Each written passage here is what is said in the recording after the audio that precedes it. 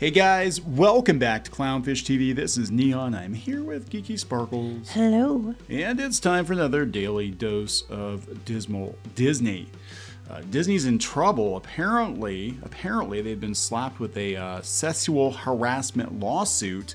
And apparently Disney executives knew about this. Including Bob Iger. Including Bob Iger, yeah. And they didn't do anything about it. So we're gonna talk about this. This isn't looking good. This is another ding to Disney. So there's a ding in there somewhere. oh God, ding dong. I know. Before we get into it any further, please subscribe for more pop culture news, views, and rants, guys. Thank you so much for the support. Go out to shopclownfish.com. Check out Crimson Wren Volume 1 and previously on Clownfish TV. Both of them available for order right now. We're shipping them right now. Yep. If you order those books, they'll be shipped within a day or two of you ordering them, so it's not a pre-order campaign like before. Other people took a chance on us. The books are done. They get shipped off to you. Like a real store, like a real business. You know who's not running like a real business these days? It's, who? Disney. Disney is not running like a real business. This is coming from Deadline. Wow, lots of places covering it. Deadline says Disney executives knew about egregious conduct by ex-distribution VP and did nothing about it, according to a lawsuit. Okay. According to this lawsuit. So please explain. Jane Doe filed a lawsuit. I don't think that's her real name. They don't name her. No, they do not name her yet. Yeah, because she's the quote-unquote victim. Okay. Yeah, so by 2022, many people in management were aware of Gonzales's. He was the ex-VP of distribution, Nolan Gonzales. They were aware of his egregious conduct and what he did to the plaintiff, alleges a sexual assault suit filed yesterday by a current Disney employee. That's why she's a Jane Doe. Mm-hmm. A current Disney employee against the Mouse House, its ex-VP of distribution, Nolan Gonzales, and various former Fox assets. Plaintiff overheard a chairperson at Disney said that Gonzales was a pervert and that other women at the company felt the same way. Even though individuals in management were aware of Gonzales' conduct, they concealed their knowledge from human resources. Why? Well, because it would come out. We can't have Disney, given everything that's going on right now, have another controversy like this. They said the assault, the battery, and the retaliation and 7 other claims suit was filed on January 2nd in LA Superior Court by Jane Doe, who is a near decade-long staffer at Fox and now Disney, detailing lurid alleged conduct by former executive Gonzales. The complaint spawns the one-time supervisory level employee's almost entire duration at the now merged company from 2014 Okay, so onwards. what's going on? Basically, he was a creep. They said, getting explicit at times, the suit, read the sexual assault suit against Disney and Gonzales here, lists nights, days, and years of aggressive touching from almost the start of her time at Fox as an executive assistant. Things quickly escalated to Gonzales allegedly forcing Jane Doe into ingesting illicit drugs and encouraged the plaintiff to consume excessive amounts. See, I have to stop myself before reading the next word because I want to make sure we're not getting too lewd for YouTube. Consume excessive amounts of alcohol so that he could abuse her with limited resistance, get her drunk, and do the deed. Man, this is like a... So this person came from Fox then? Yeah. And then Disney inherited the problem. They inherited the problem. Kind of like Harvey Weinstein. It's kind of the same, but the thing is, Disney was aware of what Harvey was doing. Oh, yeah, that's what the one lawsuit's about that's going on now, is the Julia Armand saying that they did know, and they're saying, we didn't know. Yeah, so this is like the second or third major lawsuit to come out, and they're basically saying that the culture at Fox and Disney is that the bottom line is worth any cost and any damage. They're going to cover this stuff up. Disney does not want... But they weren't covering up the bottom line. That's the problem. She was told to uncover her bottom line. That's right. That was the problem. Many employees, including those in management, were aware of his sexually harassing behaviors to women within the company and to others in the industry. In 2016, plaintiff was warned by the coordinator prior to the annual conference in Las Vegas to watch out for Gonzales. The coordinator warned her by saying, "I can feel it's going to be you this year." Well, then you don't. Wow. Then you fire that fucker. I'm sorry. No pun intended. I mean, oh, God. like so many jokes. I know, but It said management was incentivized to hide his harassment because he generated valuable revenue as the director of distribution. I don't care. I don't care if you generated valuable revenue. If you're out there sexually harassing women to the point that if this is true, that they are warning people ahead of time that this guy's going to probably do something disgusting to you, then what the literal hell?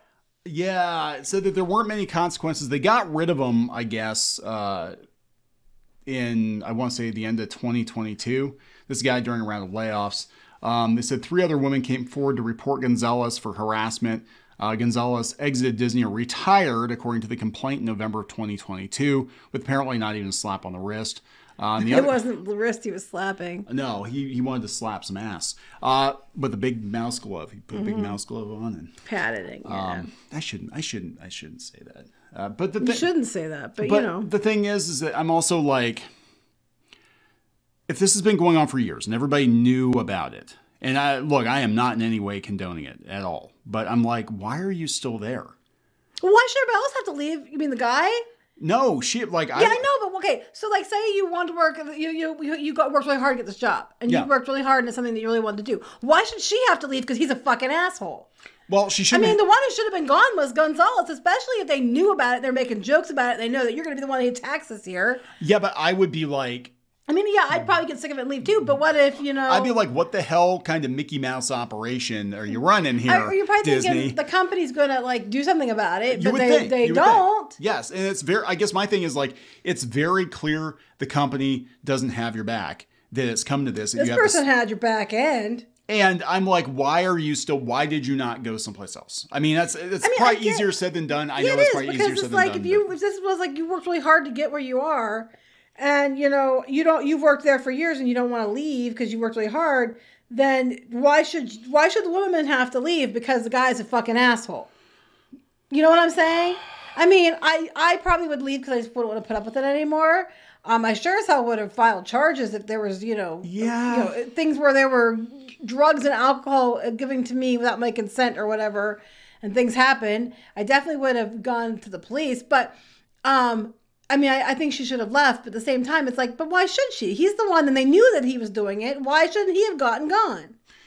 Well, okay, so he did get gone. They laid him off. Eventually. They said she took a medical leave of absence in December of 2022, which ended the beginning of last year, about a year ago, 2023. She returned to find herself soon suffering a self-described demotion due to the April 2023 rolling layoffs in numerous departments that followed Bob Iger's return as a CEO. A supposed cold shoulder from Disney HR over a private office request due to her medical condition and diagnosis seems to have been the straw that broke her reluctance to push back.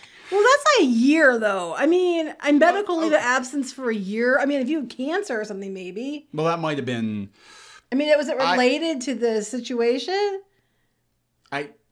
I don't know. I mean, I'm sure somebody could do some digging and find out who it was. Like, okay, female executive came with Fox. I don't want to out this person, but I'm just saying. No, but it's not going to be, I mean, for somebody that wants to do the legwork. But I'm like, the flip side is you're gone for a year for medical leave of absence. I'm like. I don't know. They said, unlike some of the other cases, they're talking about the Paula Abdul thing. They said she may not be time barred. So this is going back to like 2014. I don't know what the laws are in California. Wait, so this is going since 2014. Yeah. She didn't leave. This is what I'm talking about. She has to take a year-long medical leave of absence. And then she's mad because she didn't get private office. I'm just saying. Wait, is that what it was? Yes. She got mad because she didn't get private office. So she came back after her medical leave. Okay. And they said that they wouldn't give her a private office, and that was the straw that broke the camel's back. So I'm sorry. I'm not trying to be a dick. Someone's back broke. But I'm also like 10 years, almost 10 years. Why didn't you leave? Yes. I know, I get that. But the flip side is, why is it always the victim has to leave? Because the other guy's, he's a dude, bro. But wait. He gets the sales done. Okay, so let's look at the other. Why didn't they just do something about him before? If they all knew it. Exactly. Why didn't they do something about him before? Two, she's going along with the bullshit, and I wouldn't have gone along with the bullshit, but maybe she didn't think she had a choice. But then the straw that broke the camel's back was you didn't get a private office. Yeah, that's weird. I'm just like, I'm looking at this like, it's a little weird. Well, I don't know the details, but it's a little weird. I didn't give you a private office, and No, I don't get a private office. I share it with this asshole. I know, right? He wants to grope you all the time. No, he doesn't. That's a problem. He doesn't want to grope me, and that is the issue. He's supposed to be being like, I gotta work. Clackety, clackety, clackety. Gotta edit these videos.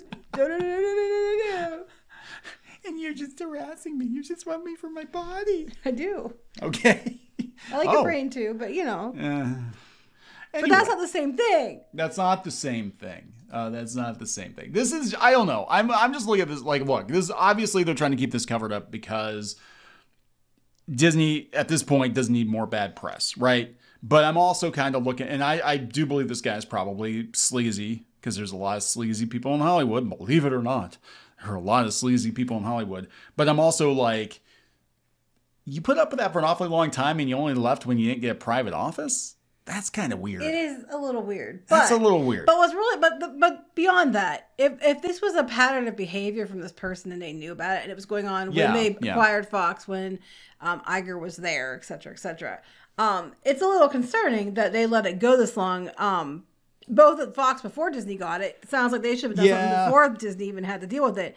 But this person didn't get canned because they knew they wouldn't get fired because they bring too much money. Yeah, well, I mean, and that's what they're saying. They said the ongoing theme here is that money means the most to the mouse, and if you get between Mickey and his cheddar, you know, it's not going to be pretty. But yeah, this is what they said in the suit. They said Disney used the rolling layoffs as an excuse to demote the plaintiff and place her on a different team where she did not manage any direct reports. Previously, plaintiff was a supervisory level employee who trained and directed 3 subordinates. Now plaintiff's essential job duties are much smaller in scope and are similar to duties she performed at Disney 10 years ago. So yeah, she got demoted. They're saying she got demoted because she complained about this guy. At least they're saying that in the suit. Disney will probably argue, well, she took a medical leave and the company restructured. I'm very confused. So she was with Disney and then she got switched to Fox? Yeah, apparently she was at Disney and then she got switched to Fox and then she came back to Disney. If I'm reading this correctly. I'm very confused. Okay, but anyway, she's been gone. She was supervisory level. She was overseeing employees, but she was gone for more than a year. So they probably shifted those employees and put somebody else in charge of them until they came back. And then it's like, well, there's not a position where you were, so we'll pay you the same, but put you here or whatever. I'm not saying she can get paid the same. No, and that's why I'm kind of like a lot of companies, if you're gone that long, and I mean, it's unfortunate if you have medical leave, but they'll just get rid of you. They'll find, I mean, California is going to be harder to get rid of people, but a lot of companies, I know, they've gotten rid of, I've been at companies where they've gotten rid of women for being pregnant. You know, they're Which is not cool. I don't think that's cool, but they're like, oh, you're going to be gone for a month or 2? Yeah, okay, so is your job. You know, that's bullshit. It is bullshit. Well, I think there's laws against that in some states now. Some states, not probably not this one. Probably not. But yeah, they bring up that they just had this other lawsuit that they were paying women less. So yeah, we know about that. We covered it. So I think that, you know, it's going to be with Disney again, a death by 1,000 cuts. They're going to have, everybody's going to come forward now because, you know, these lawsuits. Blood in the water. There's blood in the water. And it's not mouse meat. Mouse meat. You know, she could make some bootleg Steamboat Willie videos or something. There you go. Get back at him. I don't know. So there you go, guys. Another lawsuit for Disney. Another daily dose of dismal Disney. This is actually the biggest Disney story today. Getting sued. People love it. This is the thing. People love Disney getting their comeuppance. Like it used to be that. Sorry. Oh, so many jokes. I know, but I'm just saying, like, it used to be that people were like rooting for Disney. They're like, yeah, we want to know about the next Marvel movie. We want to know about the next Star Wars movie. We want to know about the theme parks. Now they're like, oh, when's Disney going to die? That's what we want to know about. You know, oh, Disney got rolled again. Oh boy, that's awesome. Let me get the popcorn. That's what they're looking for. They're looking for bad news about Disney. I mean, there's enough, anecdotal evidence suggests that, they knew that this guy was doing this and there was a problem and other people had complained and he had done it to other women too and they've come forward. I just don't understand why you put up with it for so long and then you go away for a year and come back way after the fact. And then he's gone when he got gone when she was gone, right? Yeah, yes. Okay. He was gone the end of 2022 and she came back beginning of 2023. He got gone, so she left when he got gone. Yeah, and the straw that broke the camel's back was she didn't get a private office.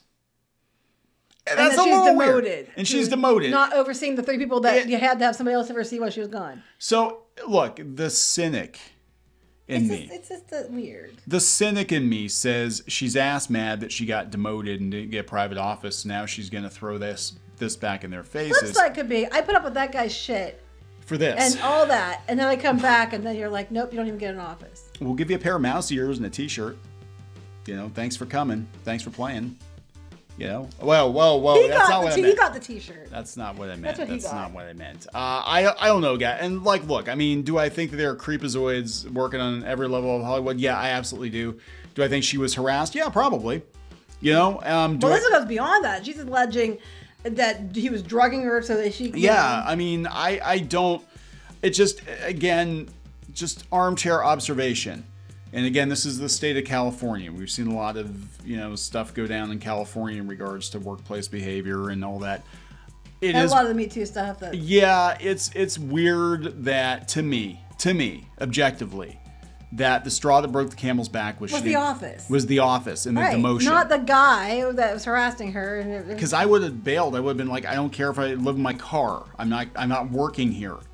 You know, I'm not going to work here for 8 years. I just don't think it's right that the women have to bail because... No, they shouldn't have to, but I'm just saying... Skeezy asshole. But, you know, and apparently this is... I think what gets me is this is just accepted. I mean, they were totally cool with... Everybody knew Harvey Weinstein was a creep. Mm-hmm. But Disney's like, yeah, his movies are making money, so whatever. Yeah. Pattern of behavior. Yeah, whatever. I'm going to wrap it up. Yep. Please subscribe for more pop culture news, views, and rants, and we'll talk later. Bye.